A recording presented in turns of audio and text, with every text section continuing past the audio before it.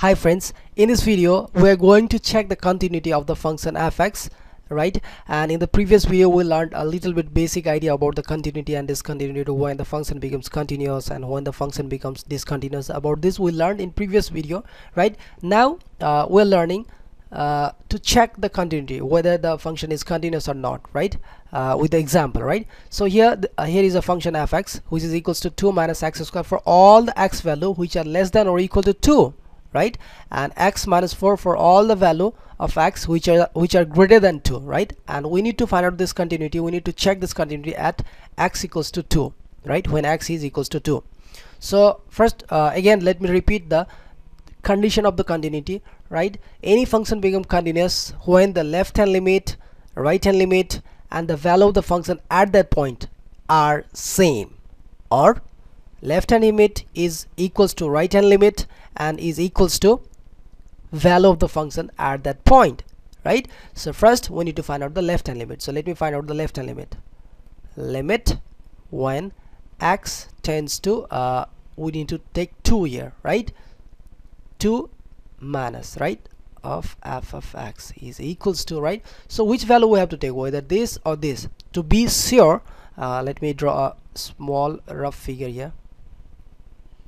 Suppose it's 1 and 2. We need to find out whether the value, right? The continuity. So this part is saying this is applicable for all the value less than 2 or equal to 2. Equal to 2 or less than 2 means less than 2 or equal to 2. We will apply this one, right? So it is for all the value which are greater than 2, right? All values which are greater than 2. So we'll be applying this one for all the value which are greater than 2. So now let's come to this point. Let's solve this first. So now we'll be using this one, right? 2 minus x square. So 2 minus 2 square, it is again 2 minus 4, that is equals to minus 2. We get the left hand limit minus 2. Now let me find the right hand limit when x tends to 2 plus, right? So right hand limit, what we'll get? So in right hand limit 2 plus, right, it is greater than 2, not exactly 2 it is, right? Because 2 that's why we take the limit, it's close to 2, right? It is close to 2 but not exactly 2. It's almost very close to 2, but it is something plus. So that's why it is right side. So now we have to take this one, right? So it is x minus 4, that is, I'm directly writing, I'm not doing this, sorry. So 2 minus 4, right? X minus 4, that is 2 minus 4, so minus 2, right? So again we got the right hand limit minus 2, same as the left hand limit, right? Now we need to find out the value of the function at x equals to 2, right? So let me find f2. What is the value of f2, right? So value of f2 is now when x equals to 2, right? This is the condition. When f of x, we need to f of x is equals to 2 minus x square when x is exactly equals to 2 or less than 2. So exactly it's 2, so we need to find out this one, right? So 2 minus 2 square, that is 2 minus 4, that is again minus 2. So what we got over here? We got the left hand limit, right hand limit and the value of the function at the point x equals to 2. Same, right? Minus 2 and minus 2.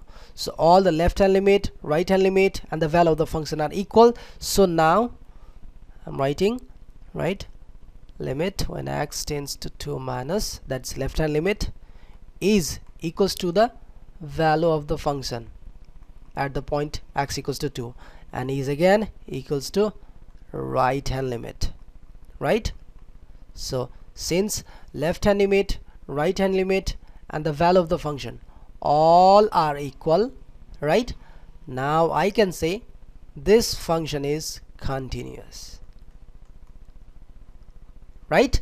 So this is a function, this is a continuous function, right? So like this we have to check the continuity. First find the left hand limit, right hand limit and then the value of the function. If all are equal, then that's continuous, and if they are not equal, then that's simply discontinuous, right? So in next video we'll be doing lots of problem, and I again suggest you to go to my websites, and you know that website, that is SKYING skying blogger.com .com. There have listed lots of problem related to this chapter, right? Limits and continuity, and other videos also, math videos. And actually go to the limit sections and continuity sections. In continuity section there are lots of problems, and try to solve these all problems.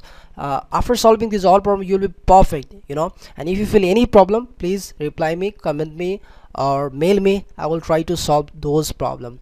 We'll be meeting in the next video. Bye bye.